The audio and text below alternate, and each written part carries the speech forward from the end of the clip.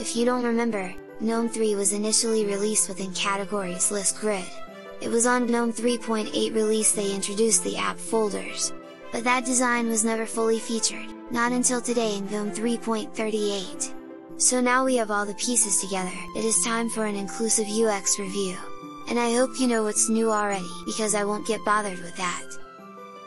Okay, so let's start with this over-engineered animation I don't really fancy. The first thing I do like a lot, is this whole overview we see. The icon sizes, the placement and the distances between them, are almost perfect for the eye, and help to quickly discover what we're looking for. On a side note, I also love add way to icon set, that perhaps isn't quite unique, but I believe is a beautiful theme that helps greatly to easily recognize the apps. The next thing I love, and I think many people will appreciate too, is the performance feedback. So when we're rearranging the icons, the animations and the whole visuals are smooth and feel very natural. Even when we create new app folders and opening them, and by the way, notice that Shell tried to guess the name, or closing them, again the animations are pretty slick. And we can also move the app folders exactly similar like the icons. Something I consider as one of the best usability features of this grid, and I'm saying as a heads up for other systems that aren't doing it, is that if for example we want to open multiple apps, we can simply press Ctrl, open 2 or more terminals, and still remain to the overview. And obviously the windows open behind, but we don't need them right now. Another thing that I mostly like, is if we remove an icon from an app folder. Oh, and by the way, perhaps it would be better if Shell would immediately ask for a name when we create a new app folder. So anyway, when we remove an icon from an app folder and there is only one left, the app folder won't be destroyed. Poof! That failing animation is a bug, and I must say I've found lots of them, but hopefully will be fixed on 3.38.1 release. And anyway, for destroying an app folder we need to remove all the icons, and I prefer that. Oof! And now the icon got invisible, but whatever. One last thing I want to show you, is if we move an icon from one page to another page, we will get an empty spot, always at the end of the grid.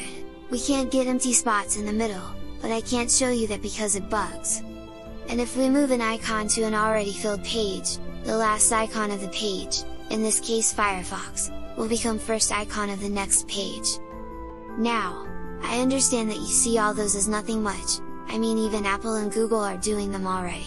But under the hood there is huge work, and basically all the layouts are rewritten, plus there are completely new libraries that improve performance. Anyway, let's proceed with the Dark Rika and the things I do not like. And the very first thing I do not like is the paging design, that doesn't really feel like paging, but mostly looks like a continuing scrolling. We have these bullet indicators, but in reality it's easy to get lost even in 3 pages, and most importantly we can't actually organize our apps in pages. For example, if we get this application here, we can't create a new page and place it, which is the whole point of paging. Another thing is if we get inside an app folder.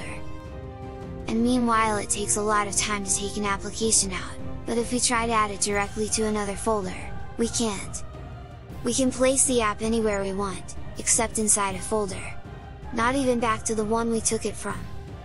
To be honest, I didn't check out the source code, but I think this is missing functionality rather a bug. Speaking of the app folders, there's one more thing that I don't like, and that is their small size. Let me show you. On this app folder we have 5 icons, and I'm going to add 4 more to fill it. Normally 9 spots should be enough, but things aren't so pretty if we need more. So now it is full with 9 icons, and by the way we can also rearrange the applications inside. Although the drag and drop inside the folders for some reason isn't that smooth.